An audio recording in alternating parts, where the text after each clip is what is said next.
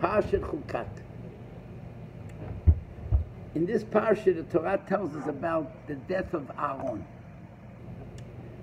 Where was the death of Aaron took place? On a mountain called Hor HaHar. That was the name of the mountain. That means Rashi tells us that even though the Ananim smoothed out all the mountains, but 3 mountains were left. Har Sinai for Torah, Har Tavor for Navor for Moshe Rabbeinu, and Hor HaHar. Now why was it called Hor HaHar? Hor HaHar means mountain on top of a mountain, because that's how it was. It was a mountain on top of a mountain. So they went everywhere was smoothed out? Everywhere was smoothed out. That means in the midbar. Everywhere place was smoothed out. But these 3 mountains in the midbar were kept. Now, the pasuk says like this, that they came to Hor HaHar, and HaKadosh Baruch Hu tells Moshe, listen, it's time to, Aaron should pass away. So go up to the mountain of Hor HaHar, together with Elazar Beno, and they went up there, and there was a cave. And in this cave there was a bed with a candle. And Aaron removed his bigdei kuna, and Elazar put it on, and it fit. And then Aaron lied down on the bed, and Moshe Rabbeinu said, close your hands, put your feet together, close your eyes, and that's how Aaron was lifted. Then, when the Torah tells us they came down the mountain, you know what the Torah says, how they came down the mountain? The pasuk says, Vayered Moshe ve'Elazar min hahar.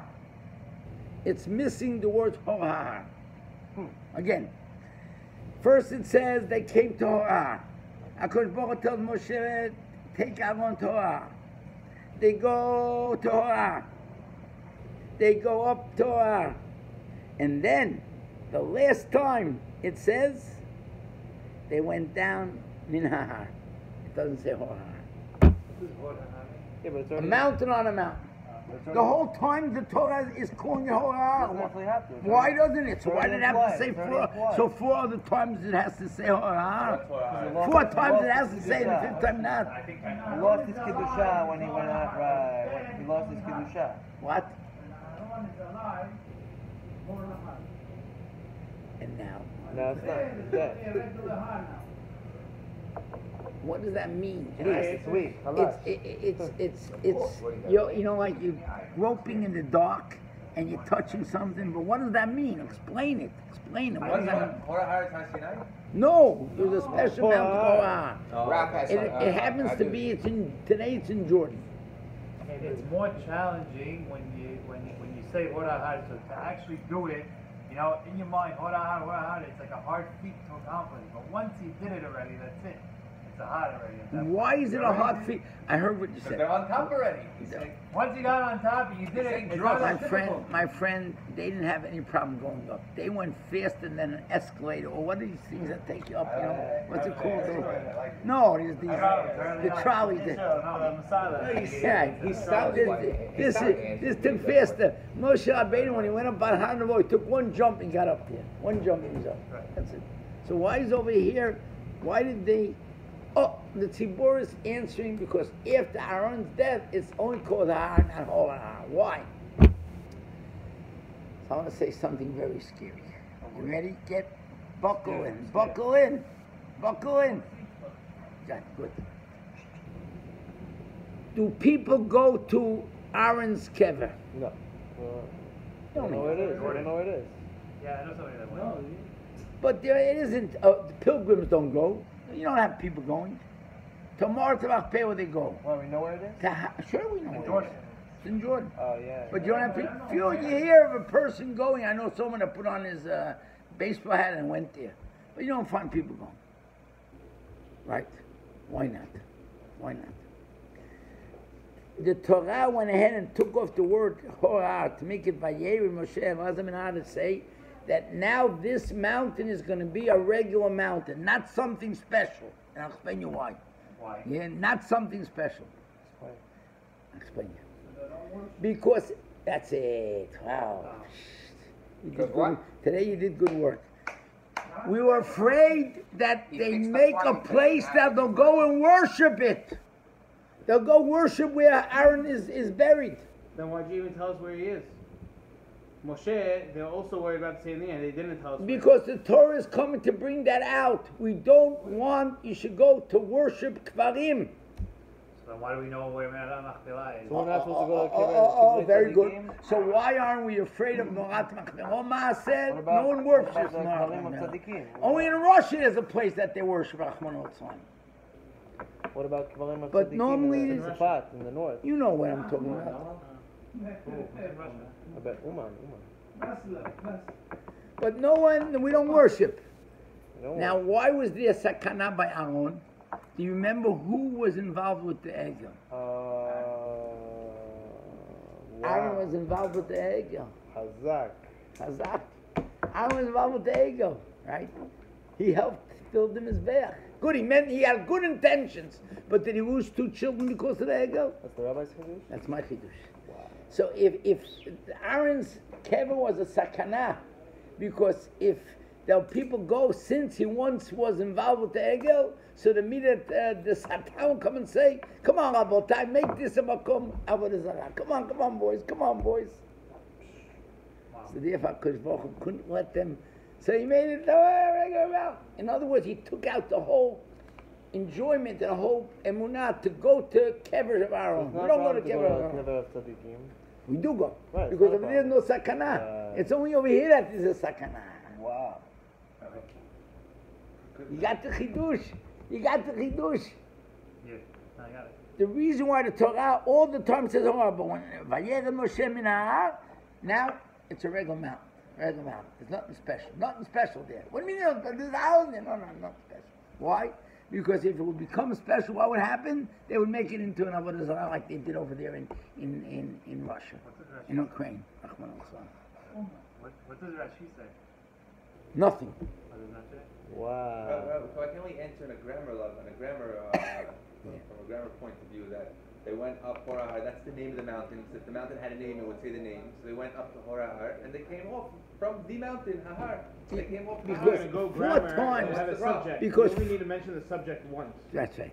After that, you just mention. Four times it's mentioned. Horah. Again. Yes, a mountain And then the on top last of time mountain I on top heard, of mountain after on the top of burial, Vayera Moshe, it wasn't minhah. Again, Vayera Moshe, it wasn't minhah. No. That's why in the Torah it just says ha'ar, it doesn't say horah, because to tell us that HaKadosh Baruch Hu took out, you understand what I'm saying? Baruch took out this feeling in us that maybe we should go to the Kever of Aaron. Let's go to the Kever of Aaron. You don't have it. No one's going. You find single people want to be, why even Megaleh? like pioneers going on. Why didn't Megaleh where it is? Because why did Torah? Because he deserves to be Megaleh. He's on that plane. Very careful. Because by him there's a sakana. Because he was involved in you like that. You like it. You can say it over. Yeah, I'm going to say it. You can say it over. Sure, it's a good one. Say it over. You like the deal. I like it. Very nice. But what it means is Not invited, Yanni? I guess not. I was going to come. He's busy this weekend. Check back next weekend. Overcrowded is it? Hotel is closed. Too many Ishais in one place. Could I come? I'll get you on this Hulman bus, don't worry. so Abotai. In other words, like this. Now, when a person does go to a kever, someone today in the morning called the son comes to me. My father yesterday went to all the kvarim in Tveria, and he had the rabbi in mind. He comes to tell me that he has me in mind, and by all the kvarim, he went and said, "Please take care of Rabbi Ginsburg." Very beautiful. But you have to be very careful. When you go there, you can't ask him. You just say, he should pray for you. Right. But not chas v'shalom to say, take care of me. So, I have a question. Take care of me. So I want to say another chidush. Are you ready? This is another chidush. You ready? It says that Tamidei Chachamim, this is a chidush for you. Take a chair. Here's a couch. Lie down on the couch. This is a chidush. The Gemara says in Sotah that those Talmidei Chachamim that learn and find themselves that they're learning even though they don't have the enjoyments of this world, so their tefillot are accepted and there's no blockage of their tefillot. You hear the Gemara? Gemara says that Talmidei Chachamim that learn Torah, regardless if they have a good breakfast, a good lunch, they don't need this whole business, they're learning Torah. Those type of Talmidei Chachamim, their tefillot are right away accepted. Why? Where says this? I want to say like this. In this week's parasha, the Torah says, Zot Torah Adam ki yamut ba'ohel. This is the Torah, person dies in oil. So what does it mean he dies in oil? He learns Torah in such a manner, in such a way, that everything else is dead. He doesn't go out for enjoyments, he's not interested to get on a boat, he's not interested to get into a fancy car, he's not interested. That's Adam ki yamut ba'ohel. All the enjoyments of the world are dead. So such a Talmid Chacham, the Torah calls him like he's dead. So he's upstairs. His tefillot are upstairs. So he's closer. That's why his tefillot are answered. The tefillot that we daven over here gets blocked. There's a blockage. The Gemara says, Ninaru, it is blocked. So our tefillot goes in and gets blocked. In order to get it in, we have to put some tears. That's how we get it in. But the Talmid Chacham that lives a type of life, that he's not living a type of life of here. He's living a type as if he's there. You understand? These earthly enjoyments, hey, he's not interested in it. Leave me alone. Those people, their tefillot are as if like they're upstairs right. That's where they hurt. You're catching up with a Talmud Chacham. You're saying the Gemara says the Talmud Chacham tefillah is right away Penina, so it must be Talmud Chacham is that the guy that learns to get oil. Right, that's what I'm saying. Such a Talmud Chacham. Yeah, such a Talmid Chacham that doesn't go after the earthly pleasures. He's not interested in it. Understand? He doesn't go on vacations. He doesn't go on no tours. He's busy learning Torah. That's what he's busy with. So one way a story. He had a story. This is a beautiful story. Wow. There was a fellow that became a Baal Tshuva, and his profession was photography. Photography. So he heard. You're going to ask what he did before he was about Tshuva. You're not no. He was a photographer. So he wanted to go ahead and get. He heard so much about Rebbe Yashiv that he learned so early in the morning, and he learned so beautiful. He wanted to get a real picture. So finally he asked, and they allowed him. So 3 o'clock in the morning to get a picture of Rebbe Yashiv learning. So 3:30 in the morning he's ushered in, and Rebbe Yashiv sat like this by the table, and by there was a door. So he stood by the door and got his camera all ready to shoot it when he could get him in the right position. Well, David, he was busy with it, stuck out, we have to tell him the story. David, but quickly, David, don't fool around, no time, sit down, quickly, we're doing for you. I got you scared, good. Again, there was a photographer that became about Tshuva, but he had problems learning, couldn't learn, it didn't go into his head. What did he do? But he heard that by Rabbi Yashiv, he wakes up early in the morning and he learns beautiful. So he wanted to get a picture. So he asked the family again and again, finally they let him in.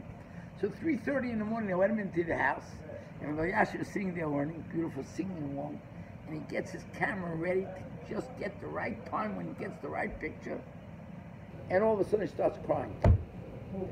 The photographer. And he puts down his camera and starts crying.